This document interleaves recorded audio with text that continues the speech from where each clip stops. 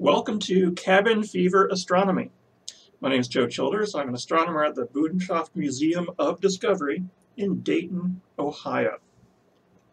Today's episode is about Sirius. I'm not joking, that's seriously what we're going to be talking about. This is the brightest star in the night sky. Only the Sun is a star that appears brighter from the Earth. Because it's so bright, it's easy to find. So that's our first segment tonight, The Sky Tonight. We'll be showing you how to find this star. You can see it in twilight, roughly 20 minutes to half an hour after sunset.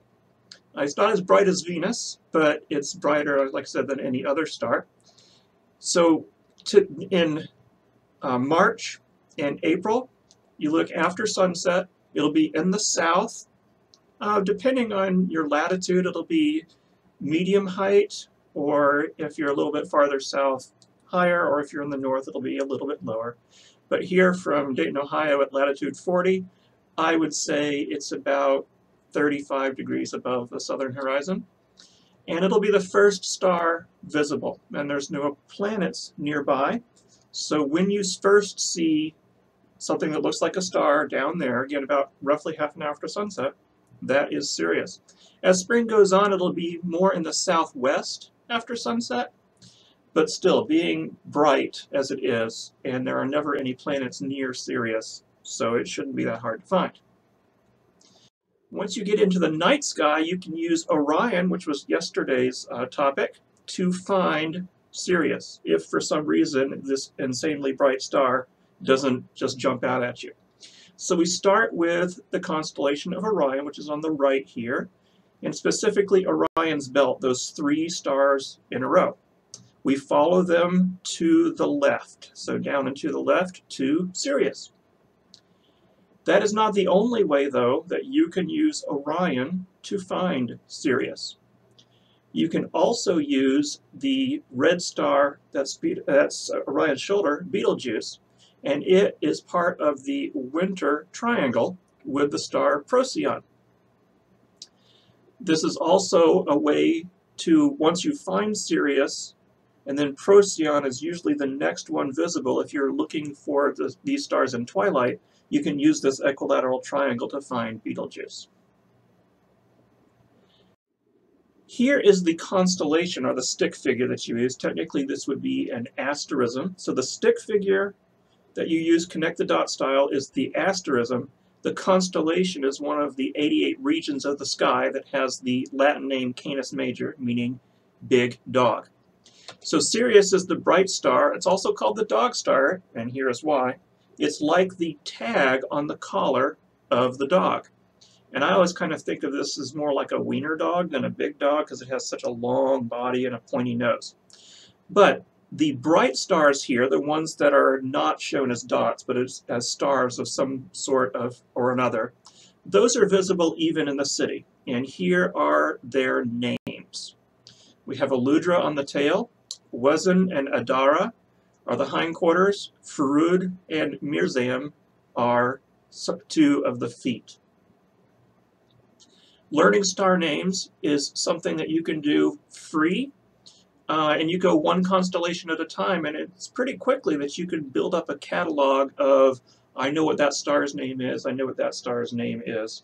And that's actually kind of fun. I mean, I haven't gotten my telescope out in quite a while, but each night I'm looking up and finding stars and identifying them. So that's kind of what I'm personally am doing for my amateur astronomy right now. If, however, you have binoculars, okay, got off my script here. This Omicron 2, Canis Majoris, so that star that's on the middle of the back, is one of the most luminous stars known. That means how much brightness it makes. It makes 22,000 times more light output than the Sun does. But even though it's so faint comparatively, that means it's pretty far away. Turns out to be 2,800 light years away. Now's the time to talk about binoculars. Using binoculars, you can find things in the constellation that are not necessarily visible to the naked eye. The first of these are going to show you three star clusters. Technically, these are open clusters. These are all stars that came from the same birth nebula, but it hasn't been long enough for them to disperse away. And so there are about 100 or so stars all just packed together in a what'll look like a cloud to your naked eyes, and with binoculars you'll be able to tell some of them. Here is one of them. It is in the middle of the chest cavity of the dog, so kind of like where the lungs or the heart would be. And then there are two more by the base of the tail. And these three star clusters all look pretty nicely in binoculars. The tail star, Aludra, is a double star. That means that if you look at it with your binoculars, what looks like one star to your eyes will turn into two stars in the binoculars.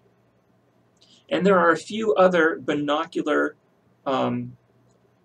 double stars in this constellation, but they're not nearly as easy to find as Aludra, the tail star.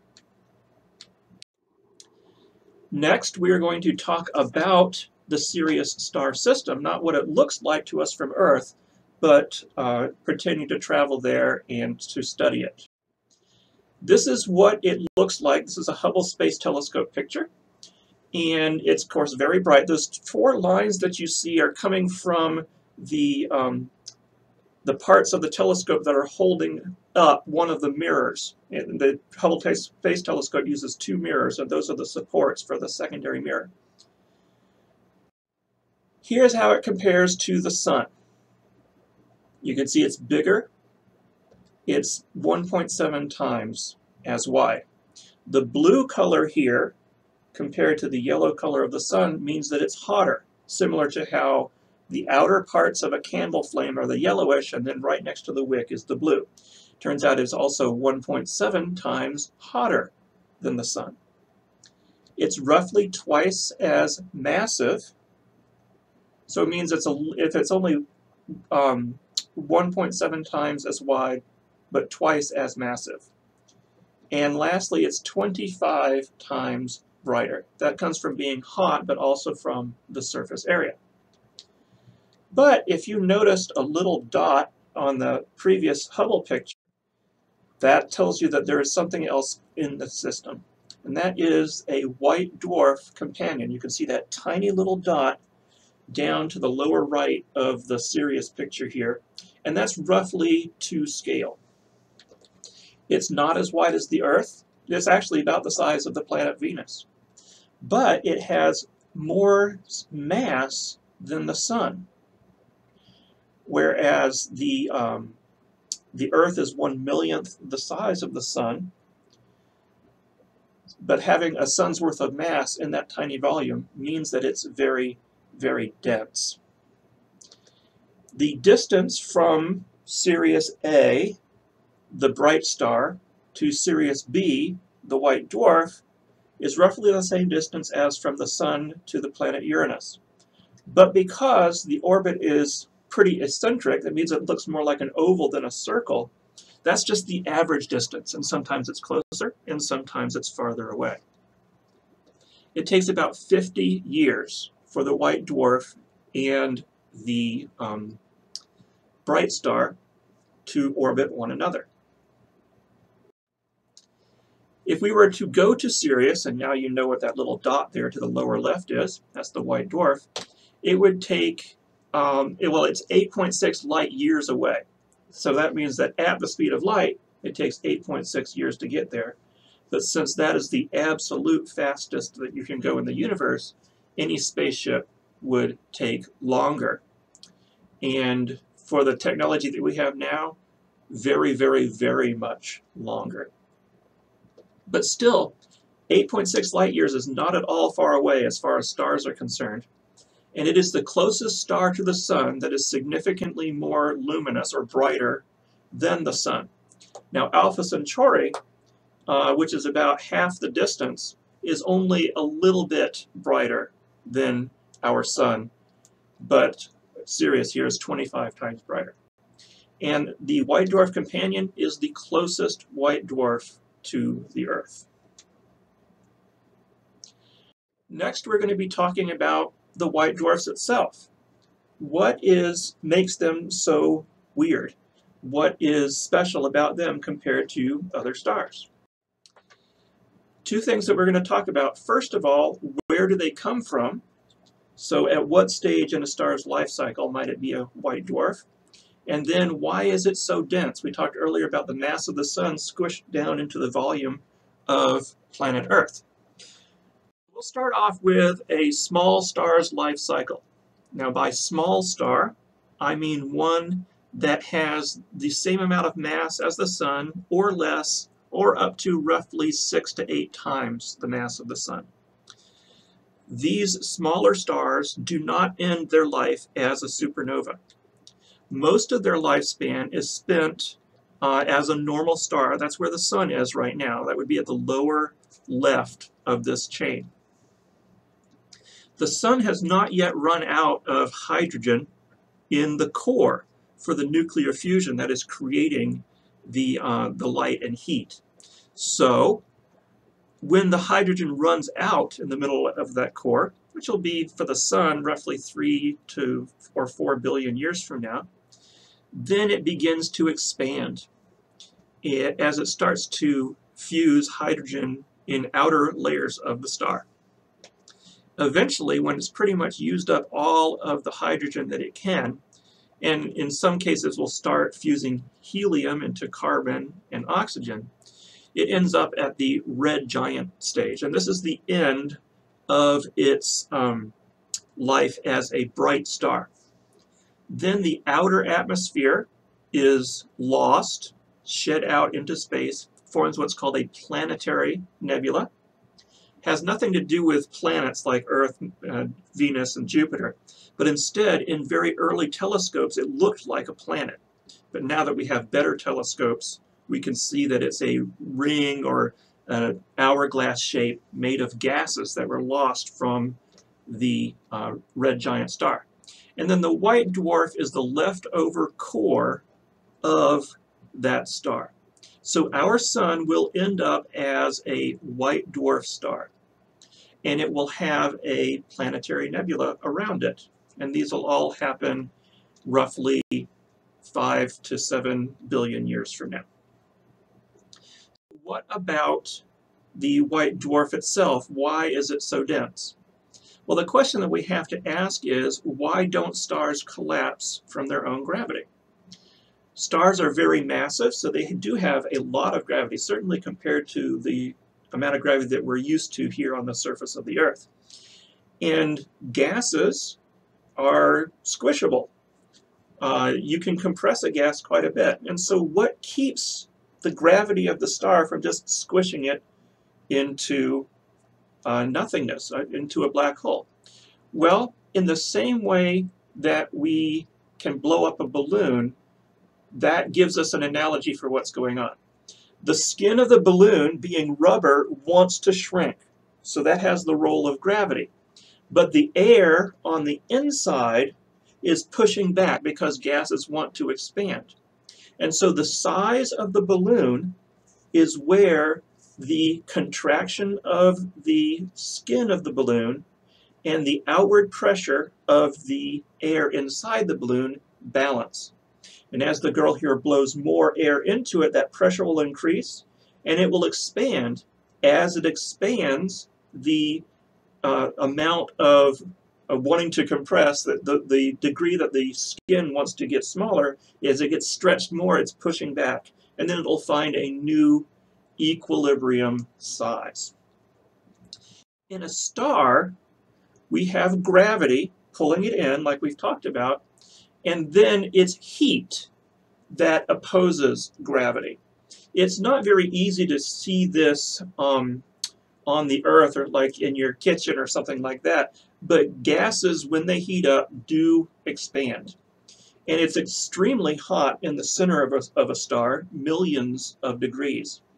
And so that heat causing the gases to want to expand is what balances out how the large amount of gas mass is wanting to squish the star. And so the size of a star is the balance between how hot it is on the inside and how much mass it has. But towards the end of a star's life, when it's in the red giant phase, this does not become enough. Heat pressure will not keep it the size that it wants, and so it does start to shrink. But eventually, when it gets shrunk small enough, a new type of pressure comes in. This is called electron degeneracy pressure. And I won't go into more explanation of that except to say it's a quantum mechanics weirdness. But eventually the gases are going to resist being squished next to each other, not because they're hot, but because the electrons don't want to get too close to one another. That's a gross simplification, but you can look up electron degeneracy pressure to read some other articles online about how that works. So the electron degeneracy pressure doesn't kick in until it's extremely dense. How dense? Well, lead is what we commonly think of a dense material here on Earth. A white dwarf is 88 times denser than lead. Not only that, here is a everyday example. Take a 747 jet, stuff it into a coffee cup. That is the density of a white dwarf. Even so, neutron stars, which come from heavier stars to start with, are even denser than that. Our last segment is always talking about a spacecraft that is studying the universe. Today's is the Chandra X-ray Observatory. This is actually a telescope. The rings that you see on the right-hand side under that door that lifted up, around the triangle-looking thing, that is where the X-rays enter. And the next slide will show us how they are focused. But the Chandra is the name of a scientist who figured out how large a white dwarf can become. And that's named, the limit for that mass, 1.4 times the mass of the sun, is named after him. Here is how the telescope works. You can't bounce light rays off a flat mirror at the back or even a slightly curved one because X-rays will go right through. The only way that you can focus them with a mirror is to have them glance off at very shallow angles of incidence. And so we have these nested curved surfaces that focus the X-rays down to the detection box on the left just by gradually nudging them to change their distance a little small angle. Compared to a visual light telescope, it's not very wide. But because X-rays have a smaller wavelength, it has a similar resolution. What does Chandra have to do with Sirius? Sirius is very hot. X-rays are emitted by very hot objects. Turns out that the white dwarf is roughly 3.5 times hotter than the normal star that we can see. So here is what Sirius looks like in visible light. Again, the one that we see in the night sky is the bright one in the center, and the little tiny dot to the lower left is the white dwarf. But in X-rays, using the Chandra Space Telescope, it's the white dwarf that looks brighter. And the star that we think of as Sirius is dimmer. And once again, the 6 spikes there are coming from the mechanics in the Space Telescope that are holding the mirrors in place.